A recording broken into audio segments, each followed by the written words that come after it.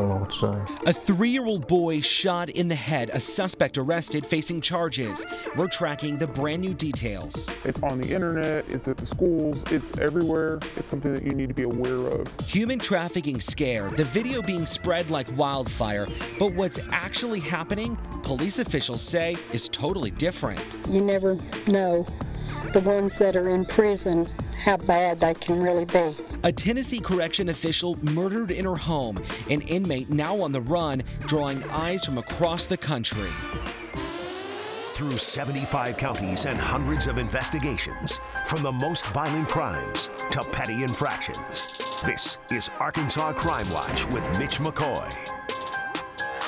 A 3-year-old boy shot a northern Arkansas man arrested in the case. Good evening, I'm Mitch McCoy. Thanks for joining us on Fox16.com.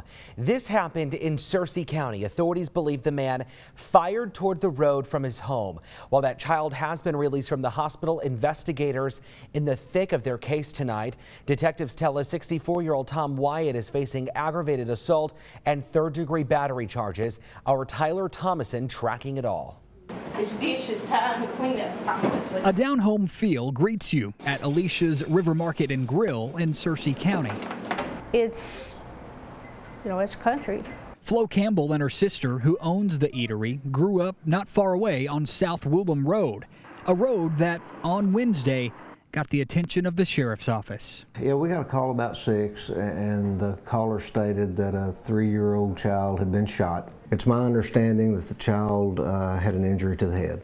Investigators scoured the gravel path nearby, searched a home, and eventually ended up with a man in handcuffs. Arrested an individual from that property that we were told had fired a shot, and he also admitted to firing a shot.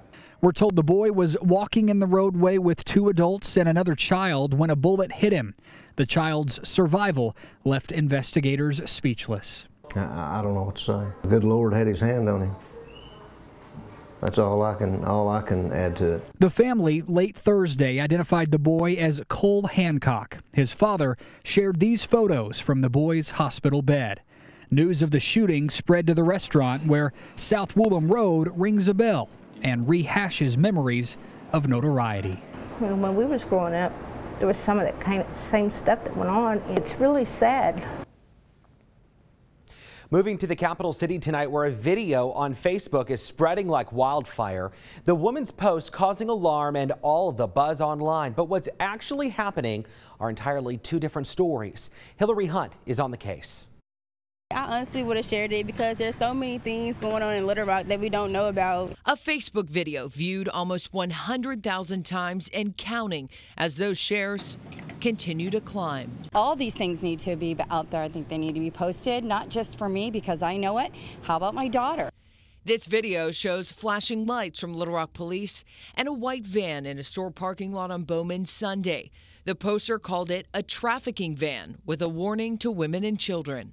Sharing a video of that presence without any knowledge of its validity is actually very careless, and it creates unnecessary panic. This undercover LRPD detective and a police report confirms it was anything but human trafficking. Okay, so in reference to the video, can you ever recall a time with the department that you ever worked a human trafficking case where it involved, someone getting picked up in a parking lot in a white van? I don't know of any. The detective tells me this video and the van is an example of a huge misconception. It's not the face of human trafficking. It could be anything, anywhere. It's on the internet, it's at the schools, it's everywhere. The detective tells me the biggest concern to date is how the internet is used in these types of crimes. Definitely understand how to be safe on the internet.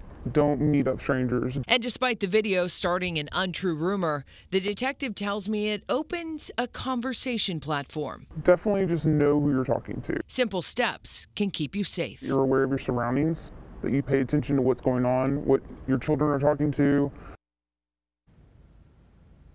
A good warning tonight. A North Arkansas man has been booked into jail accused of sending explicit photos to a 14-year-old girl on Facebook. Izard County deputies arrested 46-year-old Derry Hart. According to an arrest affidavit, the victim and her mother notified authorities about it. Detectives began communicating with Hart on the girl's Facebook page, and detectives say Hart continued to send nude photos.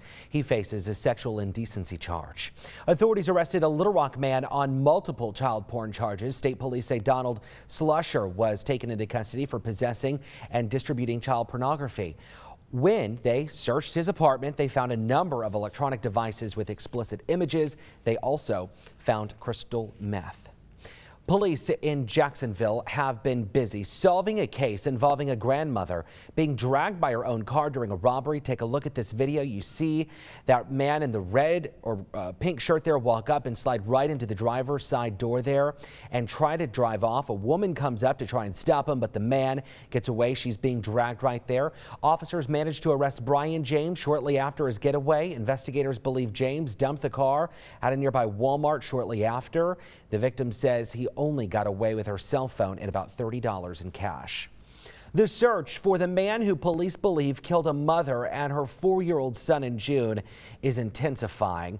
Camden police continue to look for 23-year-old Jory Worthen. In June, investigators believe he could be in the Wichita, Kansas area. Officers found Alyssa Cannon and her 4-year-old son dead in their home back in June. We want to turn to our neighboring state in Tennessee, where there is a desperate manhunt happening for an inmate who authorities believe is responsible for the murder of a correction employee. Janice Broch is on the scene. Knocked on my door a while ago and said, "We'd like to search your house." And I said, "That'd be a good idea because I haven't even done that." Ellen Strong lives just down from the West Tennessee State Prison in Lauderdale County, just down from this roadblock. Everyone is on high alert since word got out that Curtis Ray Watson escaped, taking off on a tractor. Very, very scary. Very scary. And I do know that the prison's right down the road. Watson was assigned to work as a farm worker at the prison. He is suspected of killing prison administrator Deborah Johnson, who was found dead in her home around 11:30 on the prison grounds. It is not clear when Watson escaped. Immediately following, the facility was locked down and official inmate count was conducted. At that time, inmate Curtis Ray Watson, 364744, was found missing from a work detail. A manhunt started looking for Watson in the acres and acres of farm fields and woods surrounding the prison. The search was made difficult because of torrential rain. Cars driving on surrounding roads were checked. Deborah Johnson worked for the Department of Correction for 38 years. Bert Staggs worked with Deborah Johnson for a little over a year and a half, more than a decade ago. She was a really fine lady. What I knew with her, there was never any conflict with staff or inmates. He treated everybody well and with respect. Curtis Watson was convicted of especially aggravated kidnapping and aggravated child abuse. He is 5'11", 180 pounds. He could have changed his appearance but cannot hide the many, many tattoos on his body. Tattoos of skulls and devils and other similar images. He is a man considered very dangerous. You never know the ones that are in prison, how bad they can really be. Officials at a Central Arkansas cemetery believe an old headstone was stolen earlier this month. It all happened at Thomas Cemetery in North Little Rock. A clear area in the ground marks where the historic marker once sat. The man who takes care of the upkeep says he was working one day and noticed the grave marker was gone. Brenda Fry lives directly behind the Thomas Cemetery and can't believe what happened. Even the dead can't rest in peace because people like that, do they do it for the fun of it? Do they do it as a dare? Or do they do it because they're stupid? And maybe a little bit of all three, right? The Cemetery Association says it's hard to put a price tag on a gravestone like that, but they believe it's about $1,000. If you know anything about what happened, you're asked to call the North Little Rock Police Department. A group of faces on a wall, no answers, but they aren't forgotten. The White County Sheriff's Office has a unique way of keeping their cold cases alive. Caitlin Reardon shows us how. We kind of wanted to give life to our victims. Immortalized in the Detectives Division of the White County Sheriff's Department are 10 faces of victims whose stories aren't finished. When you think of a cold case file, you think of a file that's filed, that all the leads have been worked, so it's filed away in a drawer. But here, these faces. Jane Murdaugh was actually found brutally beaten in her home. And the circumstances surrounding their deaths. He had died as a result of blunt force trauma. Or disappearances. He went missing in April of 1999. Are a daily reminder to keep working. We have not forgotten them. Detective Heather Meadows says for some victims, new leads continue to come in. In March, detectives followed a lead that took them to BB for a dig they hoped would result in finding the remains of Douglas Kirk. That led us to being able to obtain a search warrant signed by a judge. But the search turned up no new evidence. Other cases, like the one they call the man under the bridge, is less promising. So to this day, we still do not know who this actually is. To Meadows and the other detectives working these cases, it doesn't matter if it's been 10, 15, or even 25 years.